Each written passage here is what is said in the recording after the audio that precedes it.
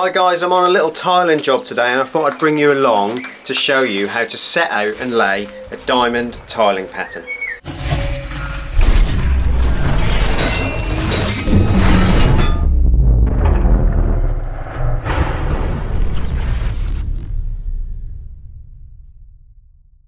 We're going to go over setting out when an area is not square, because this little porch here is not very square at all. So we'll go over how to centre the area and how to set that area out. Before we get started, make sure you're a subscriber. Hit the little subscribe button down below, because I have loads of content on the channel already and plenty to come throughout 2022.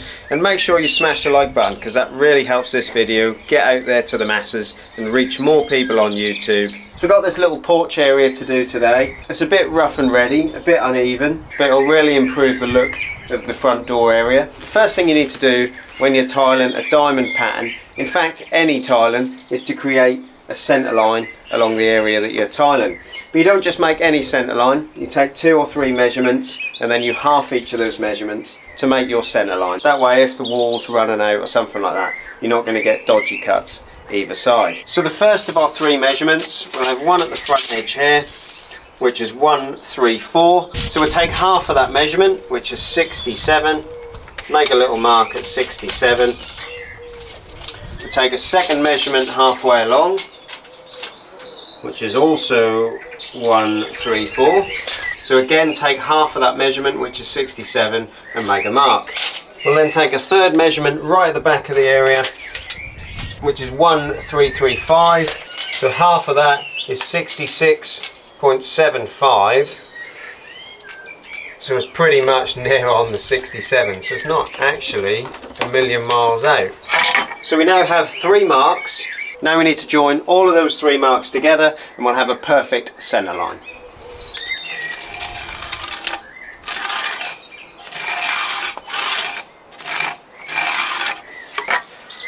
Now obviously we're working on a concrete slab outdoors. If you're indoors working on a floor indoors, it's probably going to be a little easier to do and a little easier to make your mark with a pencil. So the next measurement we'll take, we'll create a line that's perpendicular to this line that we've made here. So we'll take a measurement halfway along that line because we need our next mark to be 90 degrees to that line. So 709 centimetres. So we now have a mark halfway along our centre line, and we now need to create a line perpendicular to our centre line. It has to be 90 degrees off of that centre line. So you can use a square for that and make a line at 90 degrees. So you can see we have our centre line and we have a line at perfectly 90 degrees from the centre line, and you'll see why that's important in a moment. Now with any tiling, setting out is one of the most important bits of the job. So I like to dry lay the tiles, get an idea in my mind of where any of the cuts are going to be before I put any adhesive down or anything like that. There's nothing worse than getting to the end of a tiling job and you've got some dodgy little cuts around the side or uneven cuts, or even just something that doesn't look very visually pleasing. And that is where this centre line, or this little crosshair that we've made, comes in really handy with diamond tiling. Now obviously the tiles are quite big for this area. It would have been handy if I had some smaller tiles to show you with. What you need to do is lay your first tile with each point on a centre line on this crosshair. So lay all 4 corners so they're touching on a line, like so. So we have a line on each 4 of the corners, and that will be our starting point. Now we can plan where the other tiles are going to go. So our next tile is going to go there, and then we'll start to work in that direction. We always lay the centre tile first. In this case these are preset 2mm spacers, so we're going to use 2mm spacers to get our gap exactly right, and we can just keep on dry laying based on that centre tile. So now you've got a few of these dry laid, you can actually work out if your cuts are going to be perfectly even or not, which they are. So we know all of the cuts are going to be perfectly even and it's going to be pleasing to look at. We'll mix up a bit of adhesive now. You want it to be about the consistency of porridge. And do a little bit at a time. If you're a beginner, it takes a little bit of time to work out the ratio of water to adhesive. If you put too much water in the bottom to start with, you might end up with a massive bucket full. So when you're a beginner, do a little bit at a time and see how you get on. And don't mix too quickly or you're going to get loads of air bubbles.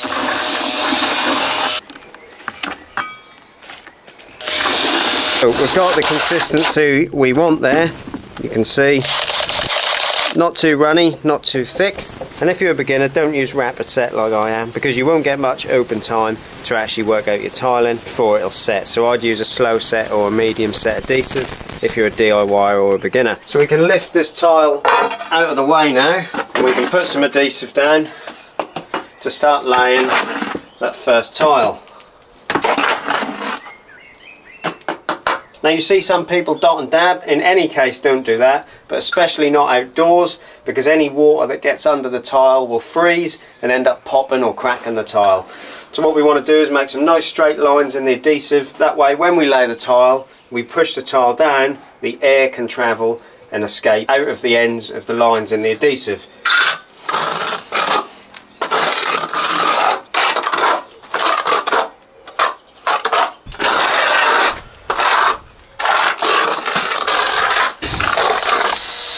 Now we're going to lay this first tile. We've got our nice lines for the air to escape from that adhesive so that we get a good contact. But when we're using tiles over 300 by 300, these are 450 by 450, what I like to do is back butter the tile. That gives it a really good contact onto the adhesive we have there. So just get yourself a little float and just put a very thin layer over the back of the tile.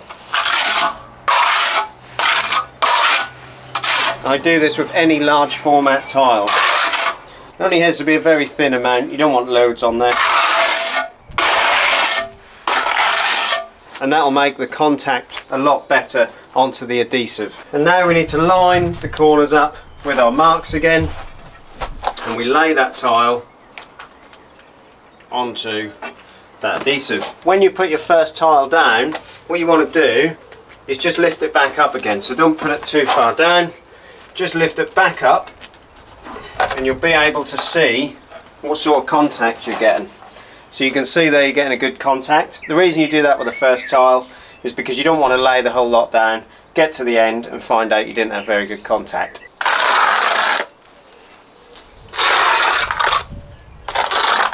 Right, so we can now go ahead and relay that first tile on our marks.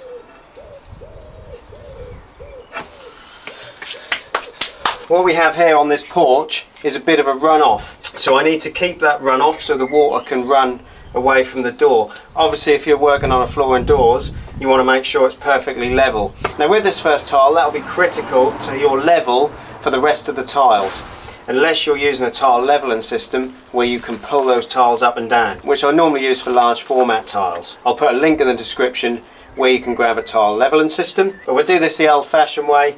Make sure we've got a good contact, make sure that we've got the level that we want, and we can then work from this centre tile outwards. So I've got the runoff that I want there. I need to make sure my level's perfect the other way around.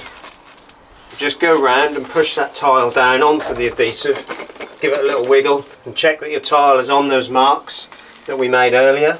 Once you've laid your first tile and it's nice and level and you're happy with it, what you now want to do is just clear off all that old adhesive, chuck that back in your bucket and you can use that again. If you get any adhesive on the tiles, just wipe it off as you go along. You don't want loads of rapid set going off all over the nice face of the tiles, because it'll be really hard to clean off later on. Now we need to work out the cut for the next tile.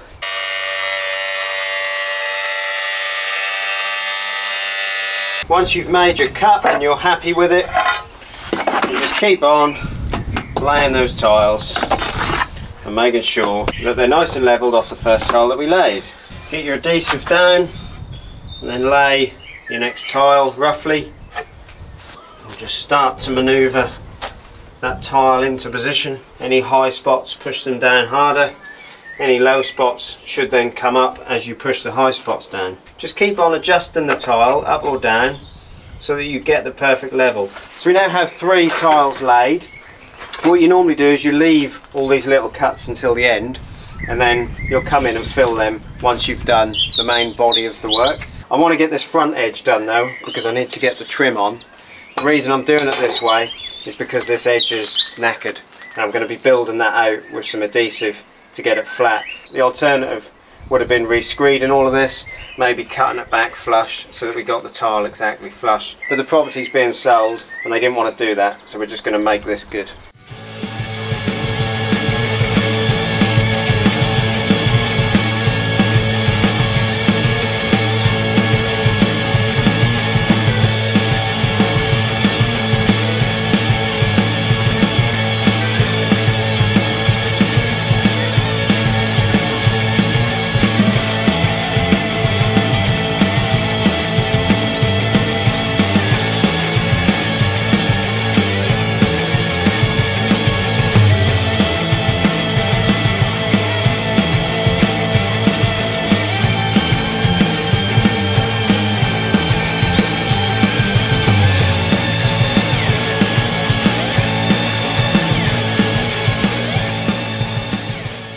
Once you've got the main body of tiles down and you're happy, you can go around and do all these little cuts. Once you've got all your little cuts around the edge, it should look something like that. All I've got to do now is finish the step at the front, put a few tiles on the front of that, but that gives you an idea of how you tile a diamond pattern, and all we need to do now is grout it. Before we go grouting, just pull out all of the little spaces, and if you do have any adhesive that's leaked through the gaps into your grout line, just gently dig that adhesive out because you don't want any raised bits when it comes to grouting. So let's mix up some grout. There's a few general rules to go by when you're mixing up your grout. Use mineral water. The water in the tap will have lime scale in it. When the grout dries, you can sometimes see that lime scale and it'll produce patches, mostly in darker grout. So just use some cheap mineral water. A little water goes a long way. You'll be surprised. You don't need as much grout as you think, and you certainly don't need as much water as you think. If you put loads of water in, you're going to find you'll be going up to the shop and buying another bag of grout. Let's get mixing. You want your speed on low, you don't want to do this too quick.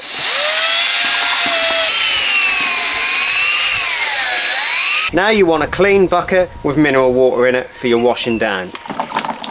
You want a clean grouting sponge and a grouting spreader or a grouting float. Get some grout on your float and work it into the gaps.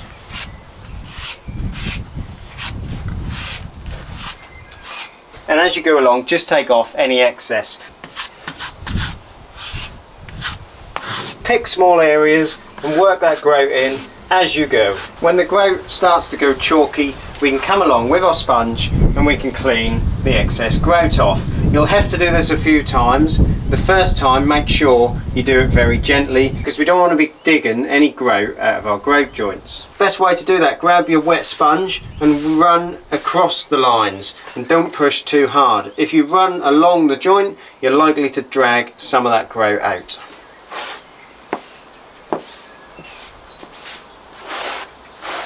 So now you've cleaned this off once, you've got the worst of the grout off the tiles, you'll be left with this chalky, horrible look, but no big lumps of grout. Now what we need to do is go over it again with some more clean water. Again, make sure you take care not to dig out any of the grout. The end result we're looking for is for the grout to be just below the surface of the tile, and we want it to be nice and smooth with no jagged edges or bubbles or pulls in the grout. If you do pull any of the grout out of the joints, make sure you fix it now, because it's a lot easier to fix that now than it is later down the line. So you'll now find that your grout has gone hard enough for you to run your finger over without pulling out any of the grout. Once the grout is hard enough to work with, we can just get a nice wet sponge and start taking off all of that leftover dust from the tiles. Doing that, it might take a few attempts to get the rest of the dust off the tiles. Once you've got the majority of the dust from the tiles, just let them dry off a bit and then use a clean microfiber cloth to just buff the area. Once you're happy with the end result and you've buffed up them tiles to get all the dust off, you can then go ahead and seal them edges with some silicone sealant, either clear, white, or you can even get colours to match the grout, and that will just finish the job off. So if the video helped you out today, hit that like button for me, because that really helps this video reach and help more people out there on YouTube just like you. And if you like DIY content in general, make sure you're subscribed. There'll be a little pop-up on the screen somewhere now, because you're not going to want to miss all the content I've got to come throughout the rest of the year. And there's a new feature out on YouTube called Super Thanks think of it as a bit of a tip jar, and that tip money goes back into the channel to buy materials to make more videos for you guys at home. That's it from me. I've been the DIY guy, and I'll see you guys in the next one.